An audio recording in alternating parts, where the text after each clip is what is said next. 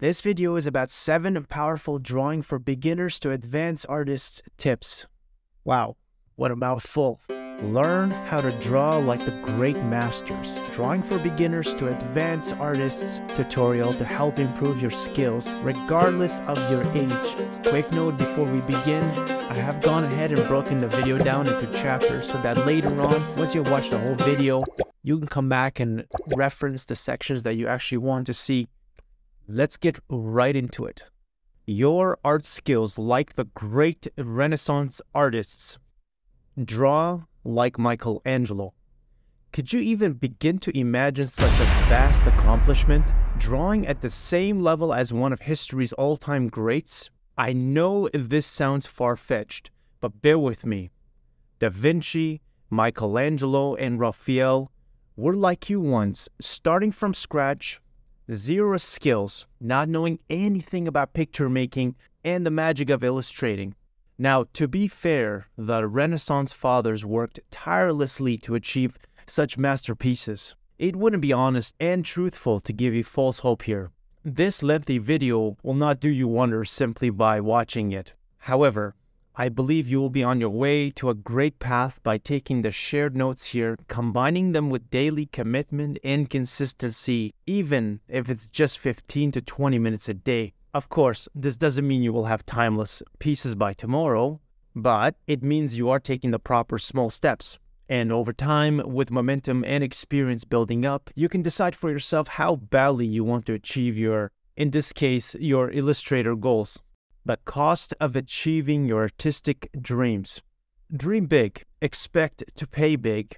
I wish to shock you for a moment back to reality of what it means to achieve big goals and dreams. It will require 2 essential elements that most folks, unfortunately, will never pay the price.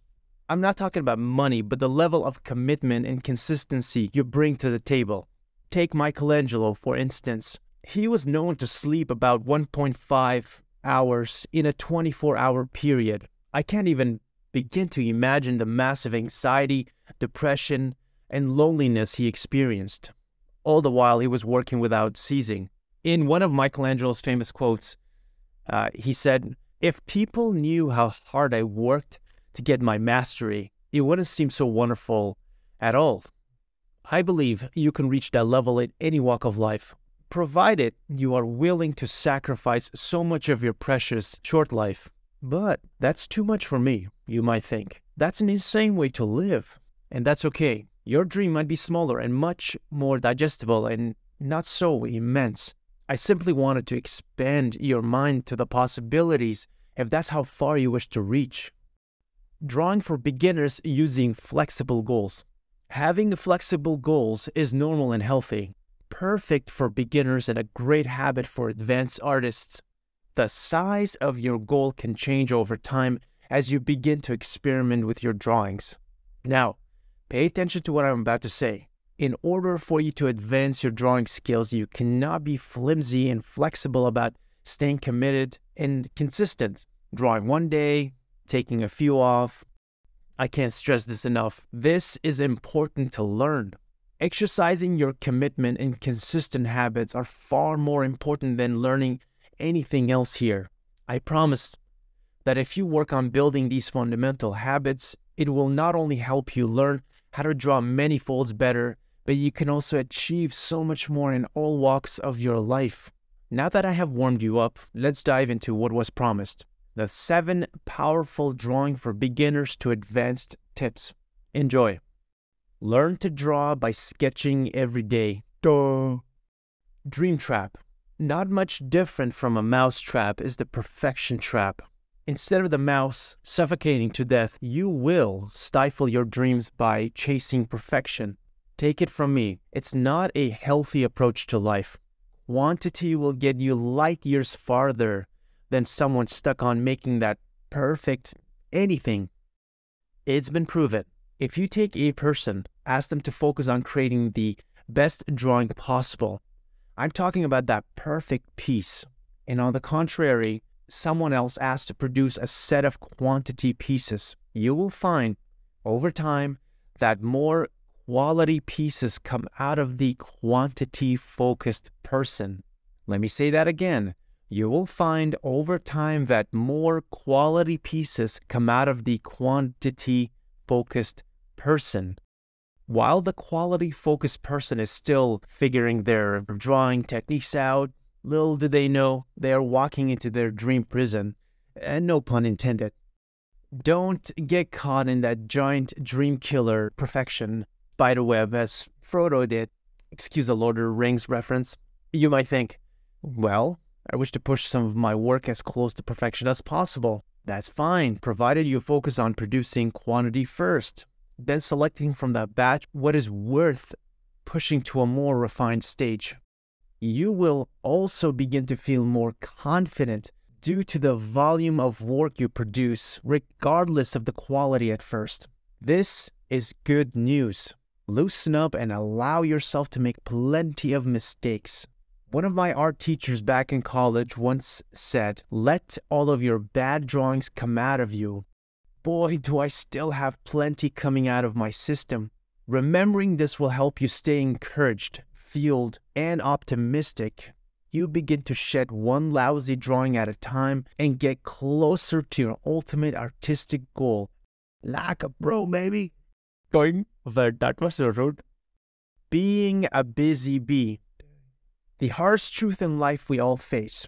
Being busy all the time and overcoming those bad habits that orbit your daily life will be challenging. You must commit time and attention for anything to germinate in your life. And I mean daily. This isn't about blocking 5 hours a day and going haywire.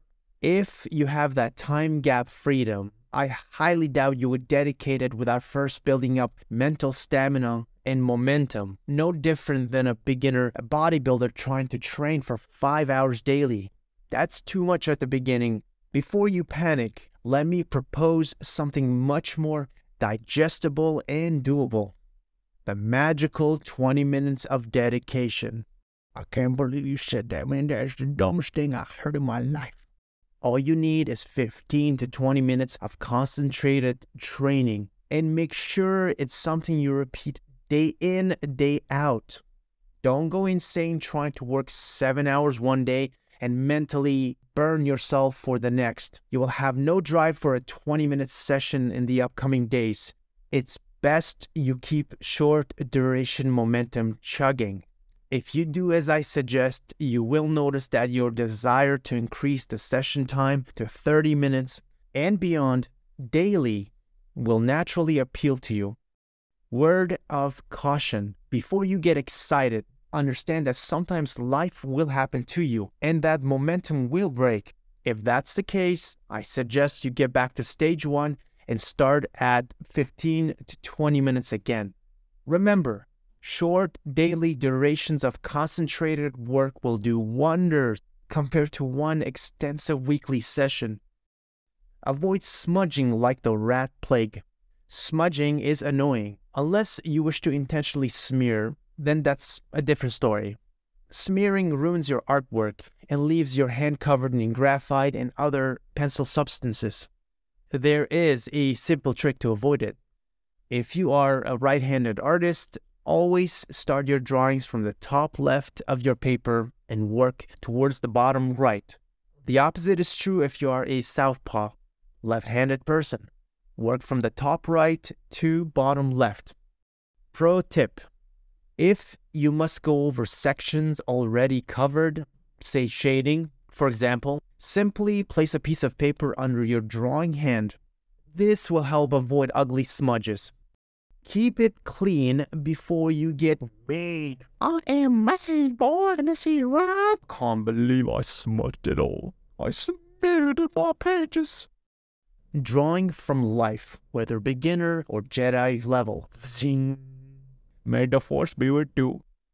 The invention of the internet has opened many doors and connected our world, making it a small place. You can access information past generations couldn't even dream of by pushing a few buttons. More like a button at this point. And what exactly does this have to do with drawing from life? Hold on, cowboy or cowgirl. I'll get to that part. Drawing from life is hard, but it's the best training you can give yourself. Like everything else, there's always an upside and a downside. You might say, why not just use images or pause videos and draw from these readily available resources? The problem is that your computer, tablet, or phone screen is a flat, two-dimensional surface.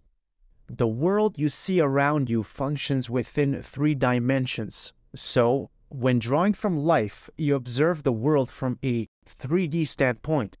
You will learn to see how shapes wrap around volumes. It's more complex because you don't have a photo that flattens objects into a 2D surface. However, your artwork will speak volumes in the long run. But I must warn you, there are side effects to stepping into the real world. You will be bombarded by fresh air, and bypassers will surround you like dragonflies attracted to bug zappers.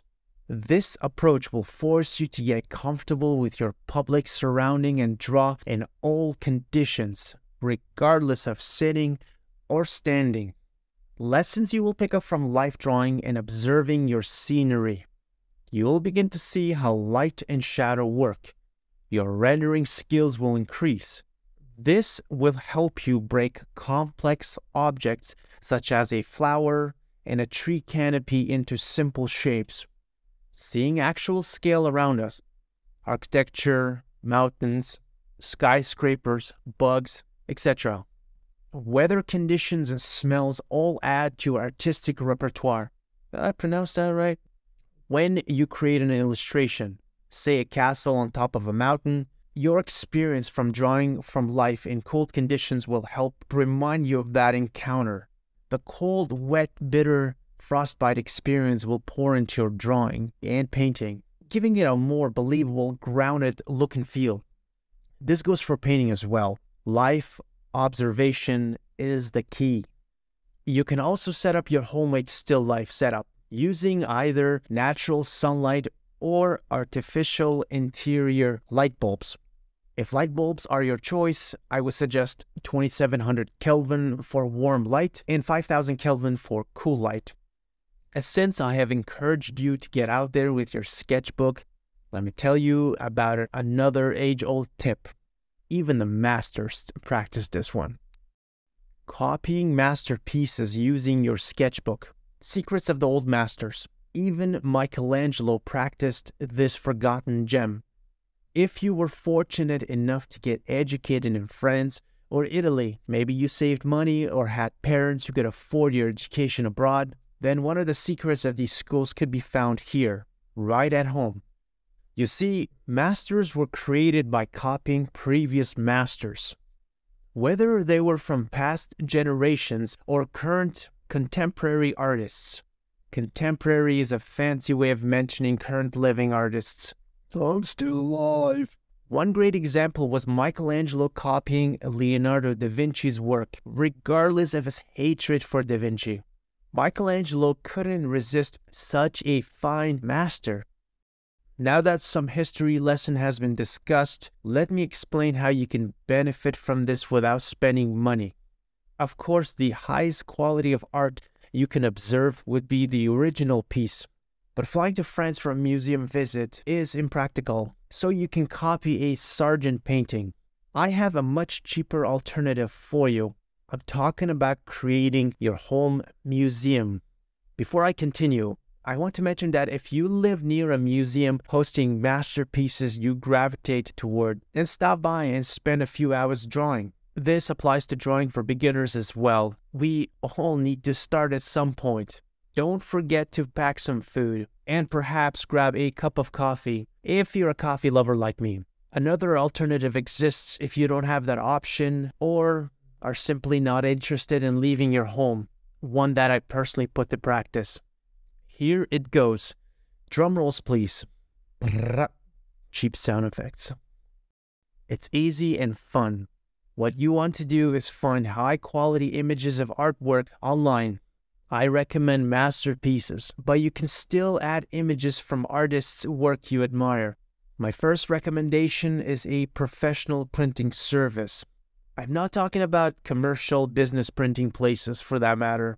I'm talking about your local college print shop. The problem with commercial business print shops is that they focus on darker, duller printing. I suppose it makes sense when you're printing business material. Just a wild guess. Who knows? Back to college print shops. They focus on printing for graphic students and charge less than retail stores. If I were you, I would call my local college and ask about their print shop. Ask if they have public access to their printing services. The quality of their paper is phenomenal, and they print on demand, which means direct printing instead of waiting at least 24 hours or more. You can also print from home if you can access an excellent printer, if you're on a super tight budget. After you have printed your stock of gold nuggets, cut out the white edges of each image, then tape it to your wall. You can always set all the images on the ground and organize them before taping. That way you can see what it looks like once on your wall. I mention this because you might have a list of images and you can't exactly see what they look like posted next to each other. Maybe even run out of wall space before you can even finish taping all your goodies. Another recommendation is to tape the images roughly at your height level. I say this because you will spend time standing and staring at pictures while measuring and copying as you would at a museum.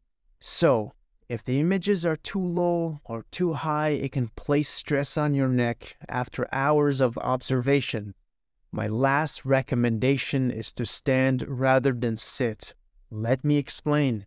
I avoided this skill for years, thinking I could get away by always finding comfortable conditions before beginning my drawing sessions.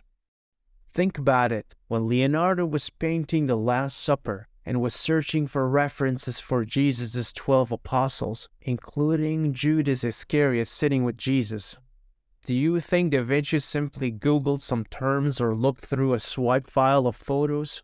Of course not. He took his handmade papers and drawing tools and went to local marketplaces, locations buzzing with life. Da Vinci wasn't exactly grocery shopping. He would stand and draw from life. And when I say life, I mean at the moment, not exactly telling bypassers to, senor, can you hold that pose, please? Da Vinci would observe and try to keep that reference in mind as he quickly recorded the drawing on his precious paper. I say precious because it wasn't easy to buy paper for the price of dirt as we do today.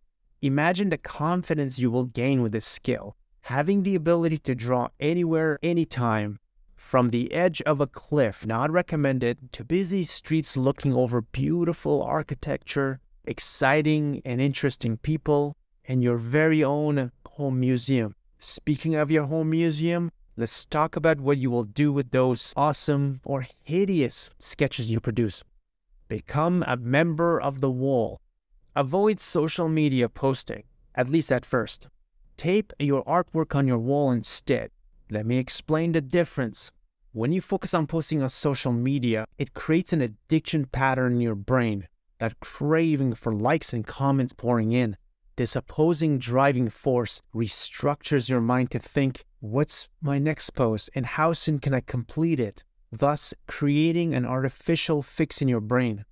You might argue that posting creates a community-like vibe of ideas bouncing and everyone benefiting as artists.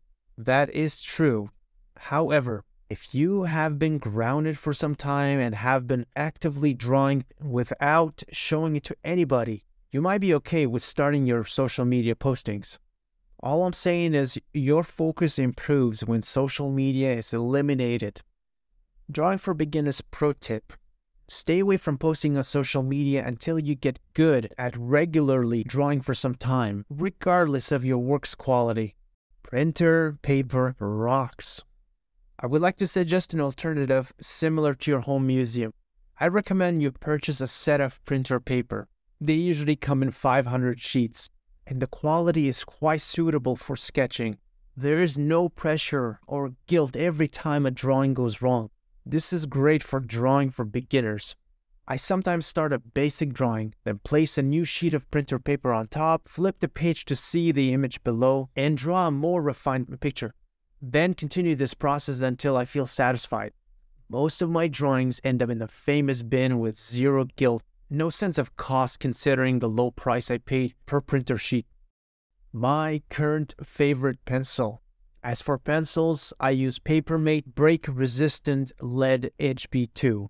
This particular one is my favorite of all the expensive and non-expensive graphite pencils I have used. It has a bit of chalky grip when sketching, and it's not slippery like most pencils. I don't know about you, but slippery pencils remind me of tablet services and slippery pens. Very annoying. I encourage you to keep a sketchbook with you and sketch in that as well. My favorite sketchbook is by Stillman and Byrne. They make the absolute finest sketchbooks you can buy in the market. The only thing that would beat that would be to fly to Italy and find a sketchbook shop where they make you handmade sketchbooks. This is a dying practice, unfortunately. The best recommendation is to sketch on printer paper and keep your sketchbook around.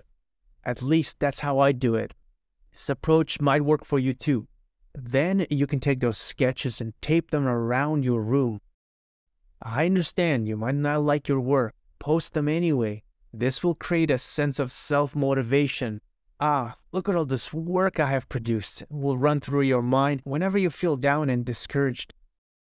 Avoid posting other artists' work on your wall unless it's part of your potential museum studies. This could cause a negative impact. While you are on your lonely journey to artistic mastery, this could cause a negative impact. Set up your work environment correctly. Studio setup. Think of it for a moment. When you picture your couch and your television, what comes to mind? Relaxing, laziness, kicking back, couch potato, Netflix, and comfort food. And maybe more comes to mind, but you get what I mean. This is the case because of the conditions we have created with our environment setup. When you visit your local public library, your immediate thoughts would be quietness, study, and focus-oriented, a place to be productive. Once again, this is a direct consequence of the environment that has been intentionally or unintentionally set up. The same applies to your art environment. And I'm not talking about spending a fortune setting up a studio with natural north view lighting, a section dedicated to oil painting, and another to props and mannequins. Although you might wish for such a rich studio in time, we must start at an affordable and reasonable place. Even if you can afford such a luxurious studio, I think it would be a waste of money considering you haven't figured yourself out as an artist. What you like and what you don't like, what appeals to your taste and what you cannot stand. Here is my personal home setup. I want to help you save money, so let's consider affordability. Think IKEA, Walmart, and Amazon. I purchased my lightweight tables at IKEA and the lamps at Canadian Tire, a local superstore in Canada, but I believe Walmart is the equivalent in States. Affordable tools list.